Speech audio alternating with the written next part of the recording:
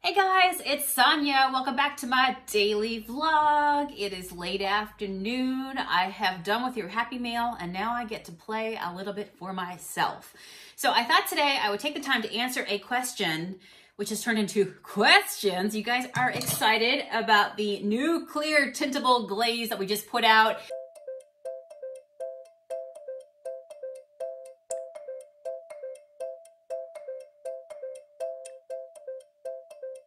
It shipped to everybody last week, so if you got in on the pre-order, you probably already have it by now. It's probably already reached your house.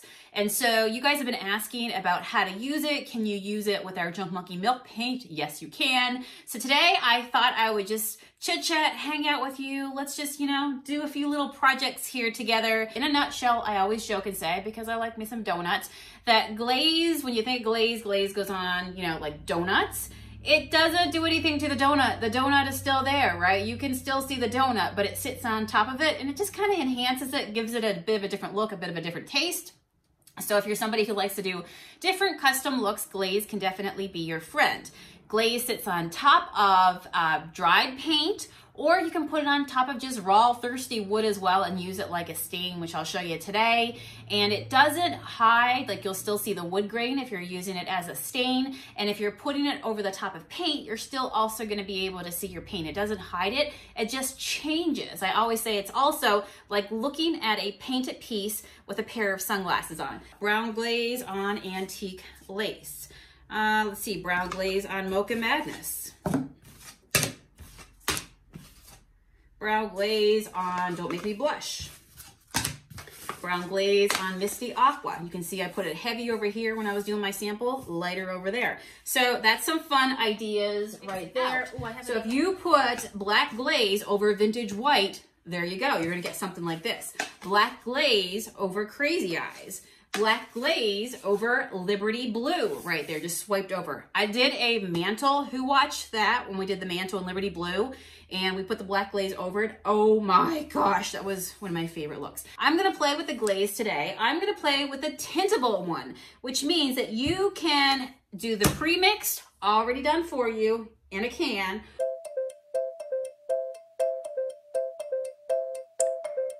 or you can customize and make up your own. And that means that you can take any of the Junk Monkey paint colors, you can blend those colors together to make your own special color and add into the glaze and tint it. So I'm gonna show you using a 4:1 ratio. So come over here because I got some projects ready and I say we should play right after I take a sip of my chai tea.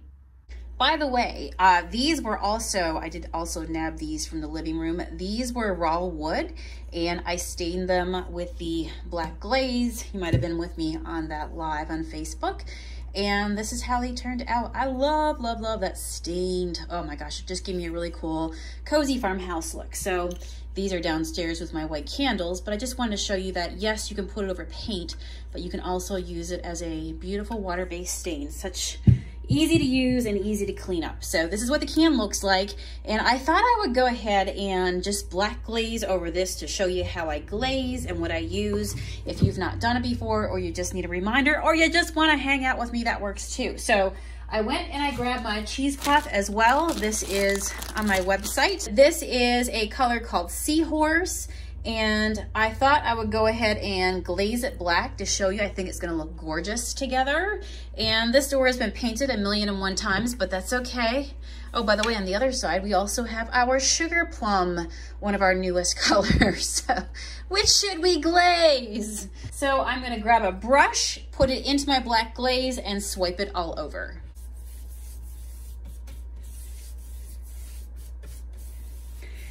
When you do swipe glaze, it's important that you swipe it on in the same direction that you painted. The reason why it's important is because it will give you much more of a professional finish versus constantly painting in opposite directions. So that's a really, really good tip. You don't need a whole lot of glaze, but just, get it completely covered, whether this is a piece of decor or a cabinet door or anything like that. By the way, sometimes I get the question of do I need to seal, or is glaze a sealer? Glaze is not a sealer. Glaze is a decorative look that you can give to pieces. And so right now I am giving a faux finish on top of my paint, and then I'll seal at the very end. Okay, so you can see that the black glaze is on top of here, and the longer I let it sit on top of my paint, remember that paint is porous. I always say it's like a sponge. So right now my black glaze is sucking into my wood pores. So what you never want to do is let it just dry like this, because it's meant to brush on and then to come and follow it up with some cheesecloth and to go ahead and swipe it off. So the faster you act, the less effect, meaning like it's not going to be so dramatic. Oh my gosh, it's going to be dramatic because I think I brought my scissors downstairs last night to the kitchen table. All right, alert, alert. Let me go find my scissors. So always cut a little bit of your cheesecloth. I always say just like a snowball in your hand. And I like to just spread it out, open it up. It's because all these lines will give you beautiful lines when you swipe off your glaze, but very gently, not tightly. Man, it looks like a loofah, right? Just, it's very, very soft to the touch to be able to wipe it off. Okay, before we do that though, let's spray a little bit of water on top of our cheesecloth. Spritz, spritz, spritz off to the side here. Maybe I'll get it a little bit more damp. 2 more spritzes there. And now we start to wipe. So let's go ahead and wipe the glaze off. Now remember what I said, the longer I leave it on here, the darker it's going to get. So that part is up to you. You'll also start to notice that you have a heavier touch, a softer touch with your hands. Also, you can fold it over. All that impacts the amount of glaze that's left behind. So the beautiful thing about glaze is that it sets up in the edges, right? We're not trying to wipe it out of the edges. I'll do a swipe over, but I want it to settle down there to get that look almost like dust is settled in the corners. Let's do a swipe down the middle. That's why I always say, if you can find these cabinet doors that have these beautiful, just step up, step downs into them, they make the most beautiful cabinets that are glazed. Don't forget your edge as well. And now we have, my friend, glazed this cabinet door together. Do you see the difference it makes when you add a little bit, getting that woolly out there. You can also shake your cheesecloth off to the edge if you want. Don't like open it up over your paint project. That's a good tip. But there we go. Now we are glazed. Isn't that pretty? We're just gonna let this dry. Don't touch it. And then once it's dry, just come in and then you can go ahead and you can seal it and we are done. So you can do this over the top of paint.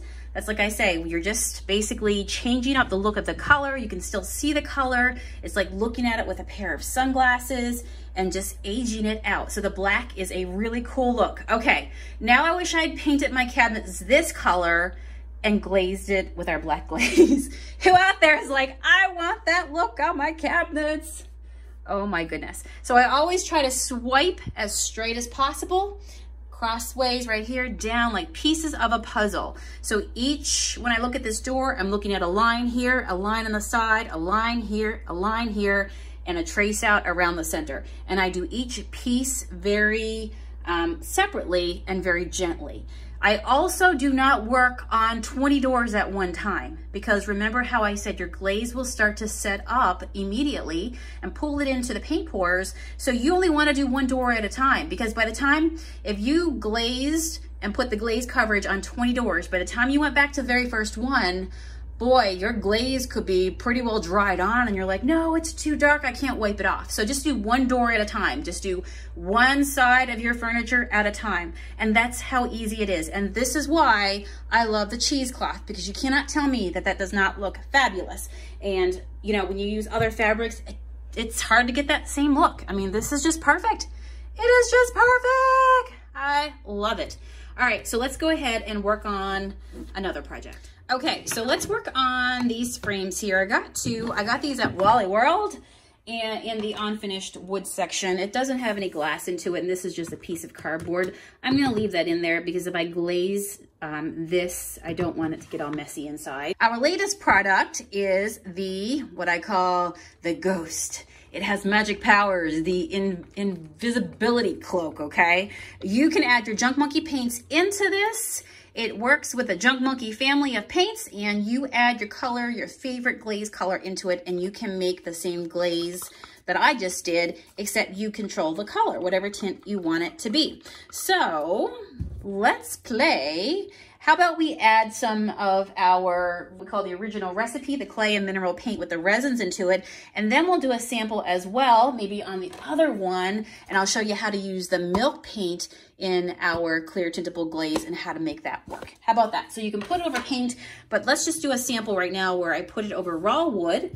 And let me pick out a color to change this into. By the way, if I were to put this right now on top of this raw wood with no Junk Monkey paint into it, it would just be invisible. It would dry, invisible, and clear, okay? So it's important to know that this needs your color to be added into it. And even though it looks white right now, it will dry clear. You know, I just had an idea. I was picking what color to use, and I thought, why not use the seahorse? This is what I have left over from painting that beautiful blue piece in my living room.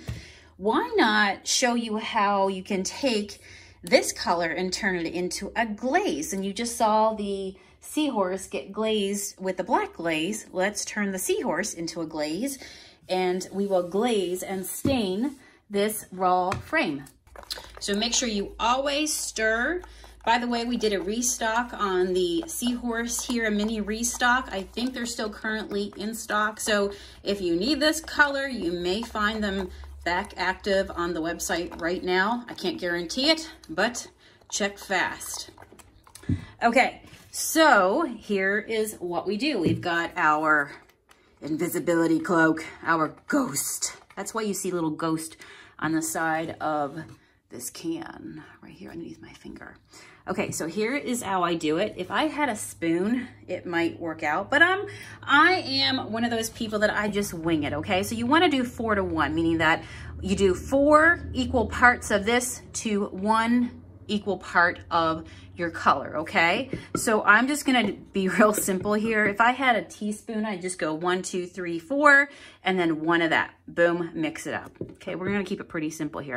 1, 2, 3, 4, okay? So whatever, you know, whatever you're using to measure it out with, just keep it equal. So that was 4 and 1, 4 to 1, just like that, okay? So I've got more of the glaze and then 1 part of my seahorse. Stir well.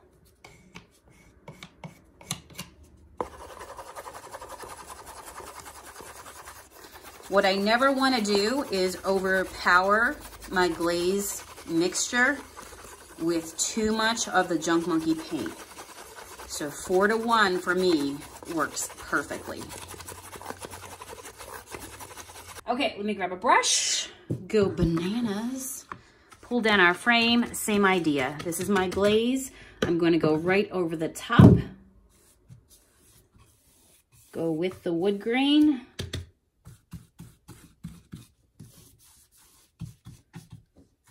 Little inside edge. I've got my seahorse glaze on. In this case, it's on raw wood. I'm going to use it like a stain.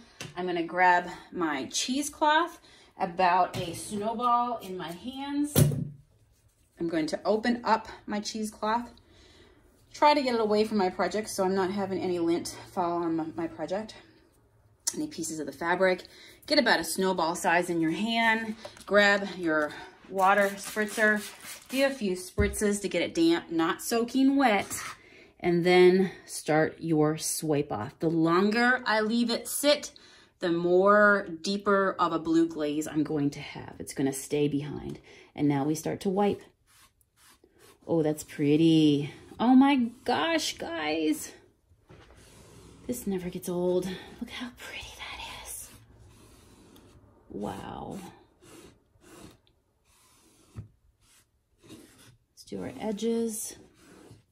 Those of you out there that do rustic signs, even if you're using raw wood, I'm telling you, get the clear tintable glaze, do whatever color you want, you know, that fits your style. It opens up so many possibilities. This little piece inside I'll tear out here in just a little bit. Who would think that you can, you know, just see such beautiful looks out of a plain wooden frame from Walmart, but look at that beautiful frame. So all I would do now is leave this, let it dry, and then come behind and I can monkey shine it if I want. Or for me, I'd probably put my personal love look for what I would do here would be to take the glossy banana peel and then leave that in a nice glossy finish. Guys, is that not gorgeous? Seahorse glaze. Oh my gosh, I'm in love. All right, let's do one with milk paint. For the milk paint, I went and got my stash out. There's so many different colors that you can use in the milk paint line as well. I'm gonna go with a blue that I found. This is a bag that I've had kicking around forever. Now, to use our milk paint, all you need to know is to activate your paint in the bag is to do equal parts of the paint pigment in your bag with equal parts room temperature water. So I found these real fast. So I'm gonna go ahead and grab into my milk paint bag. I'm gonna grab 1 tablespoon of my ocean blue. Now I just need equal parts room temperature water. I'm just gonna steal it from my water spritzer bottle. It usually just sits around. And guys, it's already room temperature, right? Because it's just been sitting around. So that's perfect. Now let's stir that up real good. This is such a pretty blue color. We have ocean blue and we also have whale of a tail. All right. So the reason why I want to get this mixed up before I put it into my clear glaze is because I don't want any of the milk paint powder to clump up. So this is why it's important. If you want to do the milk paint to tint your glaze, you most definitely can do it. If you add the powder directly to the tintable glaze, then you could get some clumps. It's like putting flour, you know, when you're making gravy, right? So the best way to do it is to activate your milk paint powder into paint itself, which is what we just did by adding equal parts Junk Monkey milk paint powder and the room temperature water. And now we have a nice smooth paint, which now brings us back to the point we were when we started working with the seahorse glaze. Same idea, same process. So let's grab our next candidate for a makeover. Look how pretty that color is right there. And we do the same thing. So we've got a clean bowl here. Same idea. Stir really, really, really well, all the way to the bottom. 1, 2, 3, 4. Let me get this to one side of my bowl here. And 1.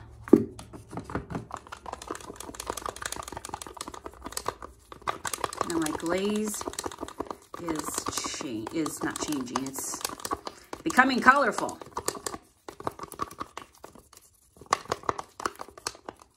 Okay, let's go ahead and brush that on.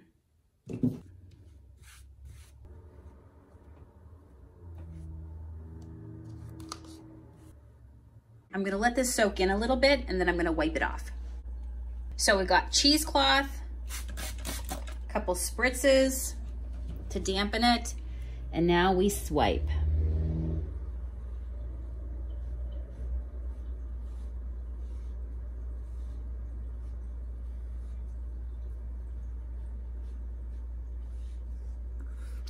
I guess I forgot to do the inside. That little lip in there.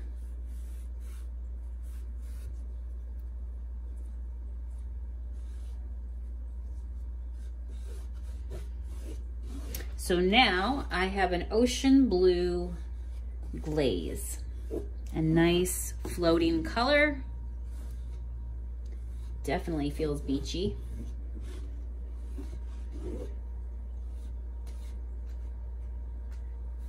So again, you can see, right? This is the black glaze.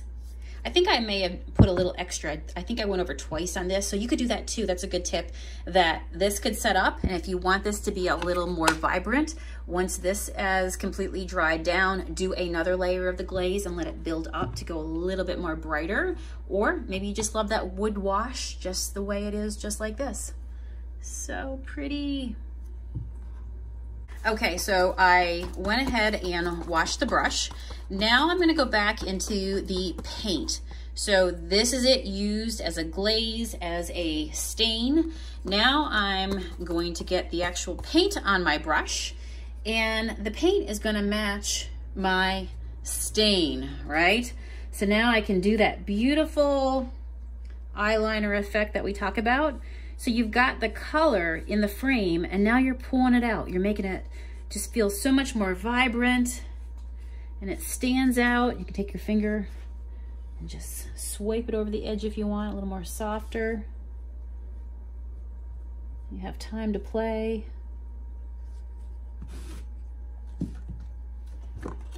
Truth be told, I usually would hold it like this. There you go, you can get a better handle on it.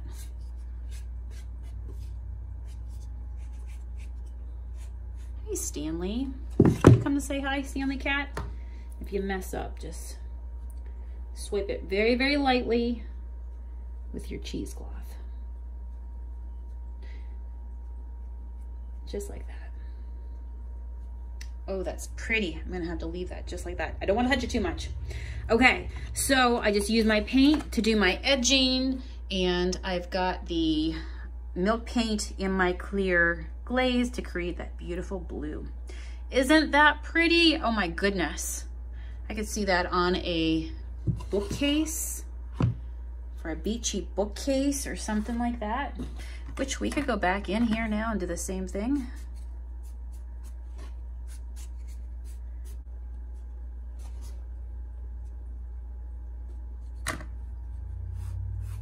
Cool, love that. Okay, 1, 2, and what was our other project we did today? And this is our cabinet door. She's still sticky, so I can't touch her too much. So pretty, can you guys see that? The key is after you paint something to not touch it too much and just to leave it and let it dry, because we want to pick at it. I'm gonna lay this back flat over here. So I hope you guys got some good ideas, and yeah, it's just kind of making the wheels turn for what you can do to create some cool custom looks. I know I had fun playing today. So I'm gonna clean up my mess, and I will see you guys back here again tomorrow. Okay, hit that button, Stanley. Right there, that button, right there. Can you touch it? See you guys.